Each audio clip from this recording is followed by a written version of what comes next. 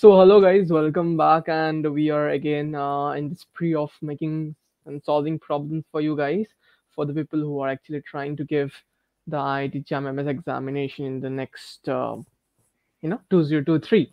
So I think it's a good time to start your preparation, and yep, that's it. So also I think that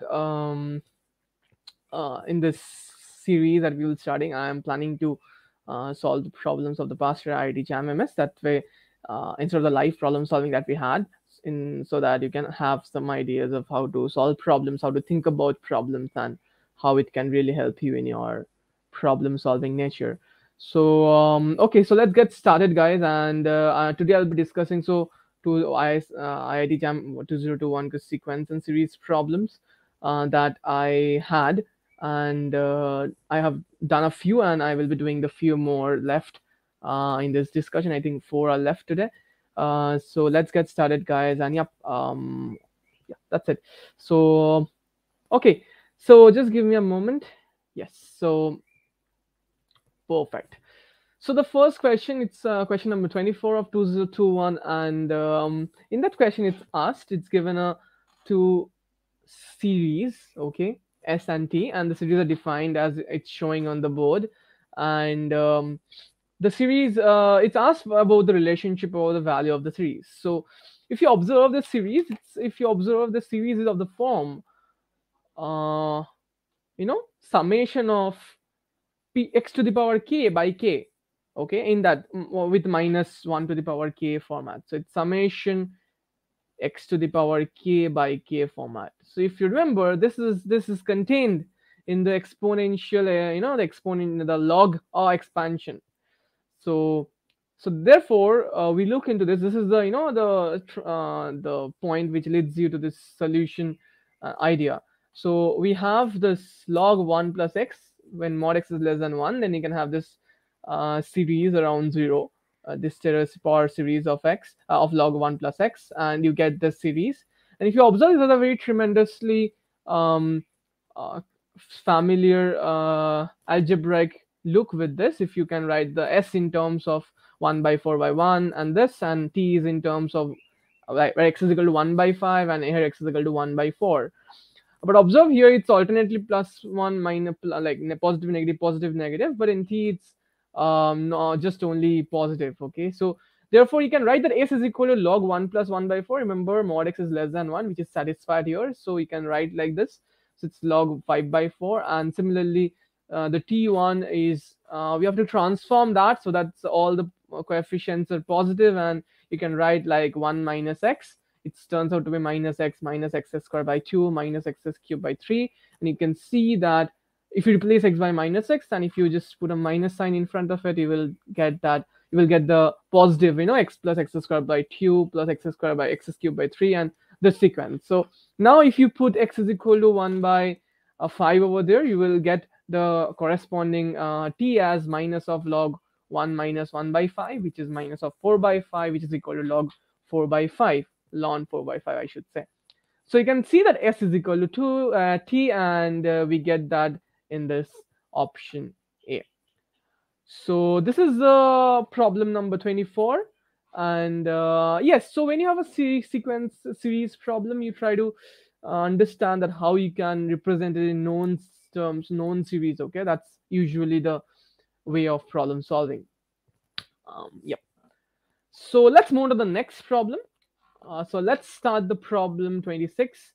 And yes, so it's a very interesting problem. It really dwells into the basics of sequence rather, and the core proving, okay, the core aspects of sequence.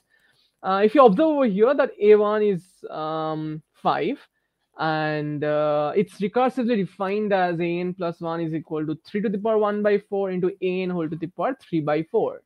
Okay, and it's asked whether it's a monotone and the limit, about the monotone nature and the limit nature. So understand, when you're solving this problem, make sure that you discover, like, you go like in the exam hall, but when you're solving it in the exam hall, remember that you focus on those parts that are only mentioned in the options. Don't go ahead and do really new stuff out there, but that's not recommended for when you're solving at home at your own pace. So let's see this. Let's observe this. So it's asked about monotone and limit, and so whenever you're faced with this kind of problem, you must always, look into the nature of behavior of A2 and A3 and things ahead. Okay, you should check whether it's monotone really or not. So that's what I did in the first step. And if you observe over here, so I've written on the solution here. I'm just explaining the steps, so that it's helpful for you. If you just want the solution, you can just pause the video, see the solution, move ahead. Okay, for your saving of time if you want that, or you can just fast up the process. So if you observe that a1 is equal to 5 and an plus 1 is defined like this, and let's take a2 and let's see the observe how a2 is behaving. Observe that a2 is 3 by 1 to the power 1 by 4, a1 whole to the power 3 by 4, which is less than 5 to the power 1 by 4, because 3 is less than 5, and a1 whole to the power 1 by 4. Now a1 is equal to 5, so it's a1 whole to the power 1 by 4 into a1 whole to the power 3 by 4, and you get a1. So a2 is less than a1, which is less than 5. Which is equal to 5, so a2 is less than, so it should be equal to, so a2 is less than 5. And here also you can see that a1 is greater than 3, so you get that a2 is equal to 3 to the power 1 by 4 times a1. Using this idea in the form of a2, you can get that a1 is actually greater than a2 greater than a3. Okay, so you get that maybe a2 is between 3 and 4. Okay, a2 is between 3 and 4. So it gives an intuition to you that maybe an in general, an is actually between 5 and 3 and 5. Okay, so if you observe that, then so when you have this notion of proving that maybe it's between something, so what you do is usually when it's a sequence, you prove it by the method of induction, strong form of induction or weak form of induction. I hope you have learned that in your high school. So this is how you prove it. This proving nature is also very important when you're solving problems for your own understanding, and also for ISI stat if you are looking for an exam perspective. So first is the induction steps. So you have to prove 3 less than an less than 5, and you have 3 less than an minus 1. This is the the induction step, the initial step. And from this you have to prove that an is less than 5 and less than 3 and greater than 3. So you use the same type of idea I have used in while proving the result for a2, and an is greater than, you just use the fact that an minus 1 is greater than 3 to get that an is greater than 3, and to use the fact an minus 1 is less than 5 to get the idea that an is less than 5. So in the same way, okay, I'm not repeating, you can just check it. And once we have this that an is less than 3 and greater than 3 and less than 5, we can use that idea to prove that it's decreasing. So let's say an is greater than 3, so you get an plus 1 is equal to 1 by 4 into an into 3 by 4. So an is greater than 3, so it turns out it's less than, you can write 3 is less than an, so you get an to the power 1 by 4 times an to the power 3 by 4. If you multiply it, you get an plus 1 is less than an. So you get that it's decreasing in nature, and yeah, it's decreasing in nature and it's bounded. So when a sequence is decreasing in nature and it's bounded, the result that should come to you about its limit is called monotone convergence theorem. And if you use monotone convergence theorem, it tells you that yes, the limit exists over here, guys. Okay, the limit surely exists over here, and if the limit exists, you can assume the limit is L. Okay, and you can use it in the actual recurrence relation that L an plus 1 is equal to 3 to the power 1 by 4 an minus 1 an times whole to the power 3 by 4. So you can replace it by L because it's going to the limit. You take limit n tends to infinity on both sides, and from that you get L is equal to 3. So this is the whole solution that you have over here, guys. And also an is monotonically decreasing and the limit is 3. So that's the solution. I hope you've understood the step-by-step method and all the aspects of the theory and the pieces of puzzles attached in here. I hope you enjoyed this problem like I did. Perfect, very good. So let's move on to the next problem of 2021, and that is 47th problem.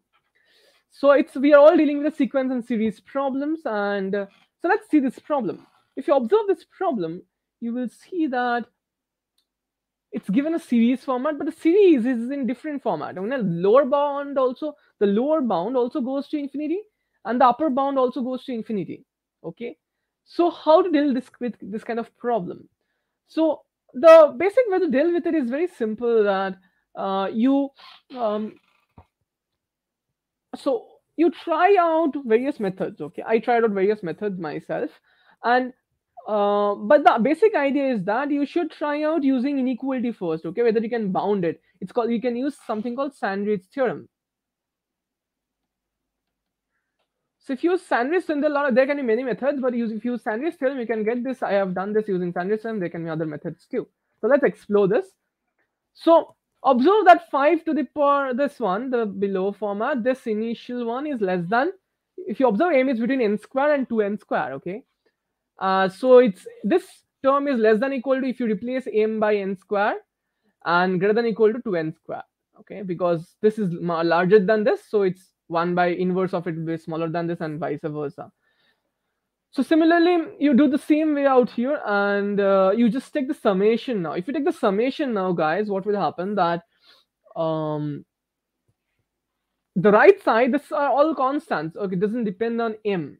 So what you can do is that if you take the summation, this will be the actual series, and this left hand side and right hand side will be constant. It's functions of n, and you can observe that it's n square. Okay, it's n square by in one, it's like there are n square terms out there, so the constant is added n square times. So it's n square by the below wala I mean variable expression, and n square times below this variance on right hand side and left hand side respectively. So now observe that, so we have to find it limits. Okay, you have to find limit n tends to infinity, what this happens. So we take the limit on both sides, and observe that it's like comparing the ratio of two polynomials in that sense. So if you observe, if you divide by n square both sides, you will get that it's 1 by, this will turn out to be root 5 plus 1 by n plus some constant by n square. This will turn out, and when n tends to infinity, this goes to 0. So therefore, both of them will go to 1 by root 5. Perfect. And now, this is the basic idea. So now what you will do is the following. You will now go ahead and put that alpha here. Actually, this s is nothing but alpha. And so use what property? We use the property that, larger powers. I mean, okay, I hope you understood that. So so this is the basic solution idea. It's use Sandridge's theorem, because both the RHS and RA are like, the right hand limit and left hand limit are same, so there it must goes to 1 by root 5. And if it goes to 1 by root 5, you see that it goes to 10. The value is 10. Okay, I hope you understood this idea, and it uses something very important. And yep, that's it. So if you just revise slowly, you will see that the first one uses Taylor series, the second one uses the Monotone convergence theorem, the basic and depth knowledge of sequence. This one used the idea of Sandridge theorem. Okay, so these are really important problem solving techniques that can really help you in your problem solving and enhance your process of problem solving, because after all, after learning the theory, your problem solving is the only thing that keeps an intellectual mind alive and entertained.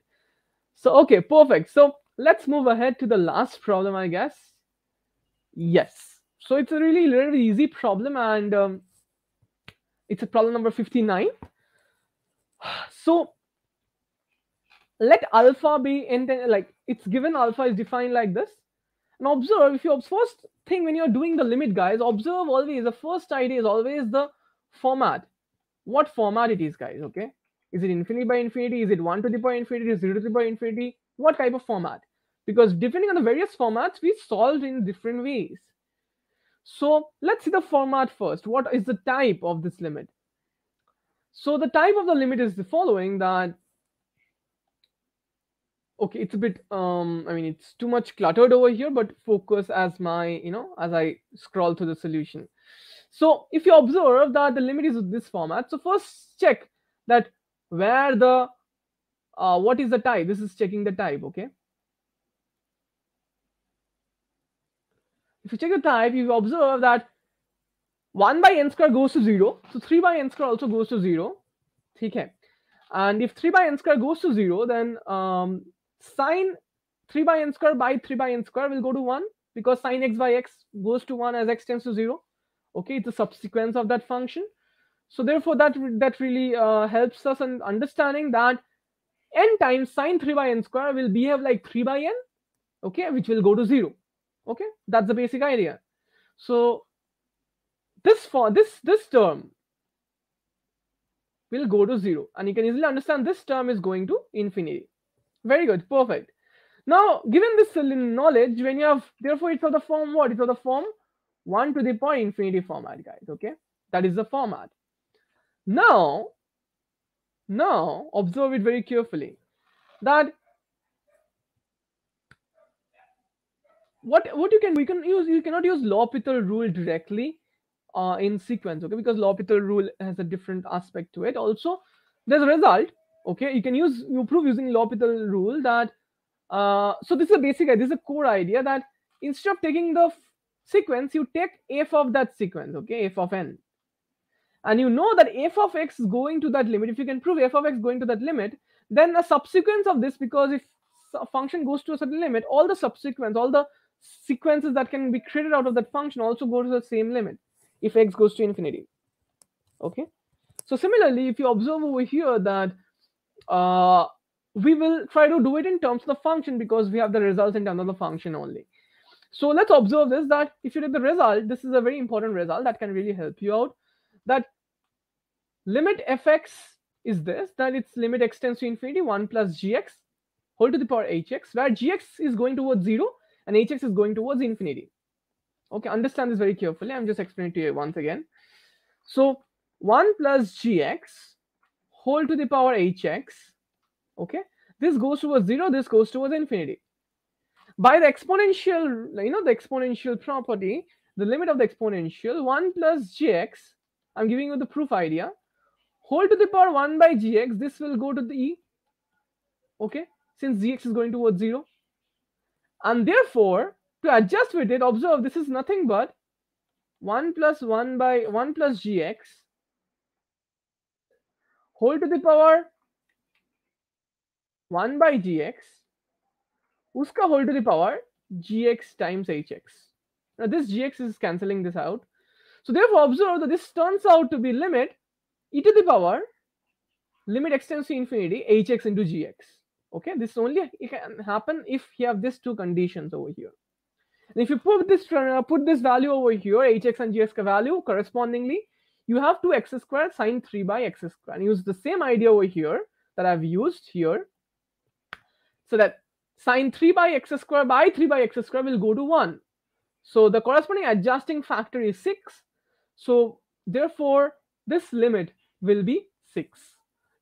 That means this will be e to the power 6. So you need to find log of this limit, that is, it will turn out to be 6. So this is the basic idea, guys. I hope you enjoyed the problem solving out here. So we solved 4 problems.